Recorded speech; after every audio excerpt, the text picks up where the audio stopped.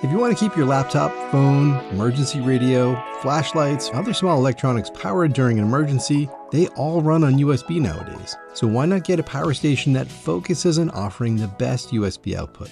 That's why I originally built my micro power system with the Anker 737 power bank and a FlexSolar 40-watt panel as a tiny, affordable USB power station that's perfect for taking on the go. Since then, I've been on the lookout for ways to upgrade this kit with a larger and long-lasting lithium iron phosphate or LFP battery and more powerful solar panels. I found 3 LFP power stations that you need to know about. Let's get into it. Since my video last year, Anker has rolled out successors to the 737 with features like smartphone app support and a wireless charging dock, but they're pretty much the same inside. Alternatives like the UGREEN Nexode power banks increase USB-C output up to 200 watts, but all of these options use standard lithium-ion batteries, and I wanted to find some power banks with safer and longer-lasting LFP cells. Jackery sent me their new Explorer 100 kit. This comes really nicely packaged with everything you need: 40-watt panel, the Explorer 100, solar panel connector cable, USB-C cable, and a nice zippered carrying bag to keep the cables organized. So it's basically a pre-made micro power station. That's pretty cool. It retails for $229, which is actually cheaper than the Anker 737 and FlexSolar 40-watt panel combo at $250. And they've been offering a $30 coupon for a street price of around $190. Spec-wise, this is similar to my original micro power station, but it upgrades the battery to LFP chemistry rated at 2,000 cycles, so it has at least 4 times the lifespan of the Anker 737, and is much safer too. It's more of a cube shape compared to the long square shape of the 737, and weighs around 50% more at 34 ounces or just under 1 kilogram, because LFP batteries are less energy dense than typical lithium-ion batteries. The Explorer 100 looks like a tiny version of their larger power stations. There's a pair of 100-watt USB-C power delivery 3.0 ports and an 18-watt USB-A port. On the left is a button to turn the display on and off. There's a color display that shows the state of charge, input and output power, and time to empty or full, just like their larger power stations. Like the 737, it's a really small display and not super bright, but inside, it's pretty easy to read. To test USB output, I plugged this into my MacBook Pro and charged at 92 watts. Plugging in my iPad Pro into the second port divided the 100-watt output between the two at 62 watts for the Mac and 33 watts for the iPad. Adding in the USB-A port, all 3 worked at the same time, but it always divided the output to stay within the 100-watt max. To test recharging, I plugged this into a couple different power delivery chargers and was able to recharge this at around 82 to 85 watts. I expect charge times of about an hour and a half, which is probably better for the battery health anyway. I also tested if I could push power in and out at the same time, and yes, I was able to charge at close to 100 watts while outputting 100 watts, which is awesome. During all these tests, it was completely silent because there's no fan and it ran cool. It would be nice if this supported PD 3.1. The 737 can support up to 140 watts of output, but it's not a deal breaker for such a small power station. The SolarSaga 40-watt solar panel is a compact monocrystalline ETFE panel with 4 sections, metal corner grommets, and a slick magnetic closure. It's IP68 rated, has a 2-year warranty, and weighs 2.6 pounds or 1.2 kilograms. Jackery made the strange decision to not include standard DC output and USB-C ports on the panel. Instead, they have a proprietary port that connects this to a heavy-duty 3-meter or 9-foot cable that attaches to the supplied USB-C adapter. You then plug this into either port on the power station. In my test, this panel delivered its full 30-watt rating of USB-C power with an average of 28 to 30 watts. Unlike other 30 to 40-watt panels I've tested that quickly overheated or never delivered on their ratings, this panel just works and is surprisingly reliable across a range of conditions. I was easily able to recharge the Explorer 100 in 4 to 5 hours, so you can definitely recharge this in one good day of sun. I really don't like that Jackery uses these proprietary ports on the solar panel, but I have to admit it all works together perfectly as a system. And I really like how beefy and long the cable is because you can put the power station away from the sun to protect it from heat. And that's good because if you leave it in direct sun, it will definitely overheat. To round this system out, you'll want to pick up a USB-C wall charger rated at 50 to 100 watts. You can use a charger you already have from your laptop, but I like this UGREEN Nexode Pro 65 watt charger they sent me because it's super tiny, uses efficient GaN technology, has 3 ports, a folding plug, and all metal construction for $55. If you want to charge this in your car and it doesn't have USB-C ports built in, you can pick up a small USB-C cigarette adapter like the Syncwire that delivers 30 watts for $15, or go with a bigger one for faster recharges. I got to admit I had low expectations for the Explorer 100 kit, but I kind of feel like Jackery hit this one out of the park. It's perfect for people who want a simple plug-and-play system with solid performance and no hassles. It works great, and for $190, it's a surprisingly good value. For a larger and more powerful option, the UGREEN 300 watt power bank has a 50% larger LFP battery at 154 watt hours. And that's rated for 3,000 cycles. It weighs 3.5 pounds or 1.6 kilograms and retails for $199, though it regularly goes on sale for $150. It has a large display that shows the state of charge, input, and output power. It's a pretty simple design, similar to my River 2 Max, and is easy to read from a distance, unlike the Jackery or Anker. There's a button in the center to turn the display on and off. On the left side is a light with a cool color temperature around 5,000 Kelvin with 2 levels of brightness and SOS. There's a plastic handle on top to carry it. It works, but it sort of feels cheap. Size-wise, this is basically the size of 2 Anker 737s, which makes sense because it has 1.5 times the battery capacity and uses bulkier LFP battery cells.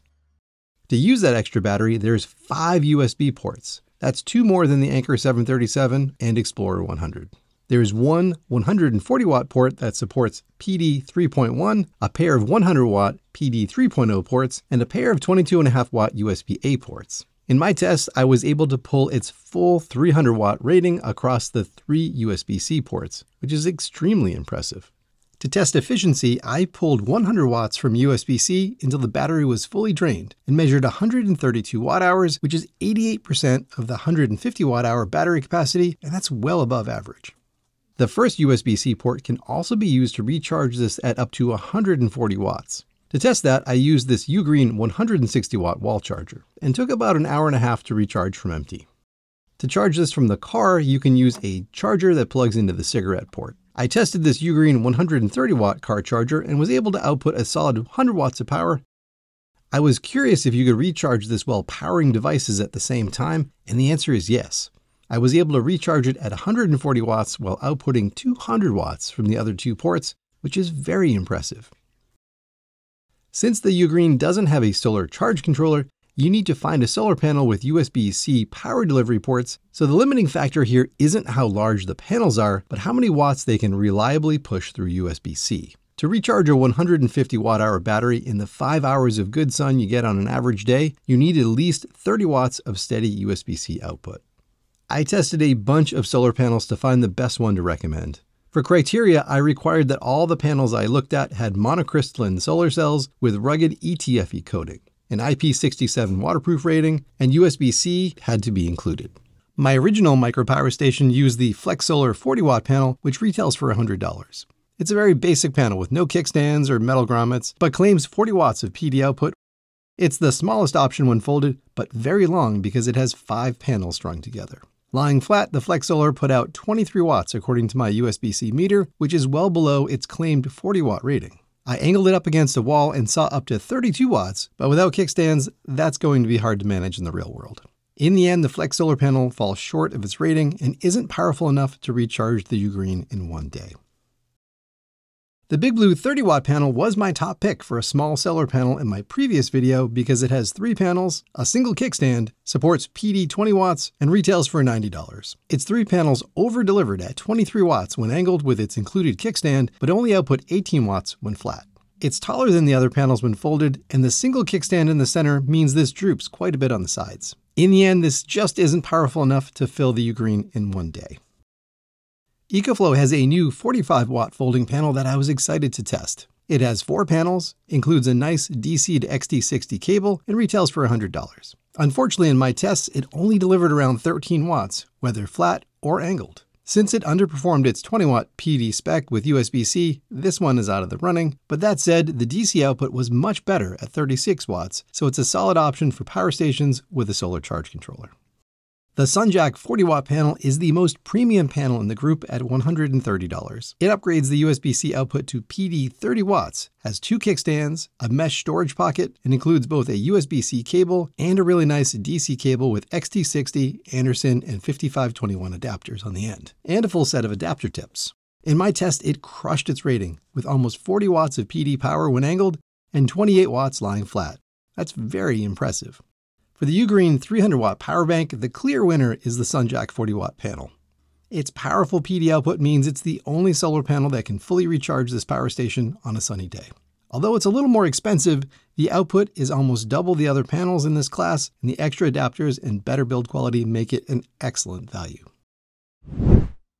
The boss level of USB power stations is the Anker SoLIX 300 DC. It has a huge 288 watt-hour LFP battery rated at 3,000 cycles, 4 USB-C ports that support up to 140 watts, 2 12-watt USB-A ports, a regulated 12-volt port that can run things like a portable fridge, a 100-watt solar charge controller with XT60 connector, a super bright display with state of charge, input and output power, Bluetooth and Wi-Fi, and a really slick app for iOS and Android to monitor and control it remotely.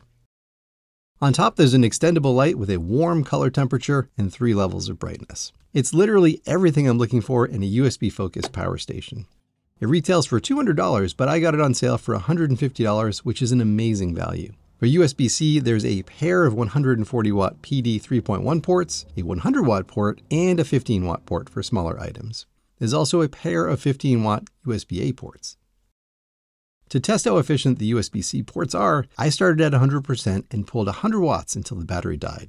I measured 277 watt-hours of the 288 watt-hour capacity, which means I got an impressive 96% of its rating, which is well above average. You can recharge this quickly by plugging in 2 140-watt wall chargers. I saw up to 268 watts of charging power, and it charged from 0 to 100% in just an hour and 28 minutes. With a single 140-watt charger, it took just under 2.5 hours. The regulated 12-volt port is very useful to run something like a DC fridge. I was able to pull its full rating of 10 amps or 130 watts, and the voltage stayed steady. It had no problem running my Iceco JP40 fridge in freezer mode, and even my larger Dometic dual zone fridge. I tested how efficient the DC output was by plugging in my load tester and draining it over 5 hours. I measured 276 watt-hours of the 288 watt-hour capacity, so it's also 96% efficient with DC output. That's excellent. Most people won't be using the DC output all the time, so you can get even more USB ports by plugging in a small car charger. I found this tiny Syncwire charger that sits flush inside the DC port and can output up to 30 watts with its USB-C and USB-A ports. Having 8 USB ports is awesome for charging up tons of gear at the same time and is miles better than the 2 to 3 ports you get on a typical small power station. To charge this from your car, you should get the most powerful charger you can find. This UGREEN 100-watt car charger is about as powerful as you can get without overloading the cigarette port, and it worked great. For solar charging the Anker 300 DC, you'll want an 80 to 120 watt panel since it has twice the battery capacity of the UGREEN. Anker sent me their recommended panel to pair with the 300 DC, the SOLIX PS100. It's a 100-watt monocrystalline bifold panel that's easy to set up and has a cool kickstand design that uses snaps to position it at one of 4 angles. It has MC4 outputs, and they include MC4 extension cables, an MC4 to XT60 adapter, and an XT60 to 8mm adapter. It retails for $299, but it's currently on sale for $179. In my test, I got up to 76 watts from this panel when I angled it and used the DC output. So it's a little bit below average on output. For a budget option, the PowerNess 80-watt panel is a good choice because it retails for only $110. It's a lightweight, compact bifold design with metal grommets, dual kickstands, and a zippered pocket for the included cables. The coolest feature is this has an LCD display to show you the output power per port. Unfortunately, this only comes with 8mm DC output and an adapter to switch sizes, but no XT60.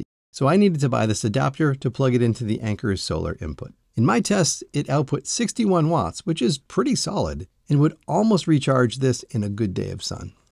This DJI solar panel has 4 sections with metal grommets, 2 kickstands, and zippered compartment with XT60 output, so I can plug this right into the Anker. It's expensive at $300, but it output 90 watts, which is very impressive and can recharge the Anker 300 DC in about 3.5 hours.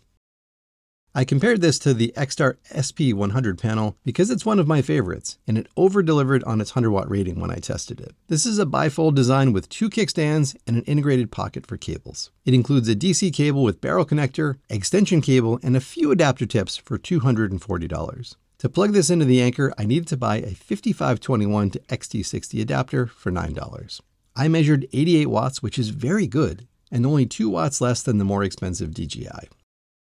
The Sunjack 120 watt panel is by far the nicest panel I've tested, with 3 kickstands that make it super flat and rigid, metal grommets, and a zippered pouch that has an integrated heavy-duty cable with MC4 connectors and a long MC4 adapter cable with XT60, Anderson, and 5521 plugs. This is unique because it also includes USB-A and a 60-watt USB-C power delivery port. That's a feature no other 100-watt panels have. It retails for $275, which is right between the Xstar and DJI panels for price. In my test, it output 86 watts plugged into the solar input, which is just 4 watts less than the top performing DJI. It also delivered a whopping 67 watts through its USB-C port, which is the most I've ever seen in a solar panel. In the end, I have 2 recommended solar panels to pair with the Anker 300 DC. The PowerNess 80-watt panel is a great budget pick because it has a nice set of features, a compact, lightweight design, and will give you 60 watts of DC power for only $110. It may not fully recharge the Anker in one day, but it will be close. The USB output is pretty weak, and it doesn't include MC4 or XT60 plugs, but you can't beat the price. My upgrade pick is the Sunjack 120 watt panel because it gives you similar output to the DJI and Xstar, but has better build quality, super flat and rigid kickstands, a massive 60 watt USB-C output, weatherproof MC4 connectors, and includes a ton of adapters to plug it into any power station. You'll need to decide if the $275 asking price is worth it, but it is the nicest panel I've tested, and it's priced competitively to the DJI and Xstar units. In the end, if you want a compact USB-focused micro power system that uses long-lasting LFP batteries, these are my recommended kits. First, the Jackery Power 100 with 40-watt solar panel is a slick all-in-one kit with 100 watt-hours of LFP batteries, 3 USB ports that delivers reliable performance in a compact, lightweight package for $229. The UGREEN 300-watt power station gives you 150 watt-hours of LFP battery and 5 USB ports. Pair it with the Sunjack 40-watt panel for a slick $280 kit. For the most power, step up to the Anker SOLIX 300 DC with PowerNess 80-watt panel for $310. It has 300 watt-hours of LFP batteries and 6 USB ports that can be expanded to 8 with the addition of a car charger. To charge this even faster and be compatible with larger power stations, upgrade to the Sunjack 120-watt panel. Alright everyone, let me know what you think about these micro power systems in the comments, and let me know if you have any recommendations of good units to look at. Thanks for watching everyone. Till next time.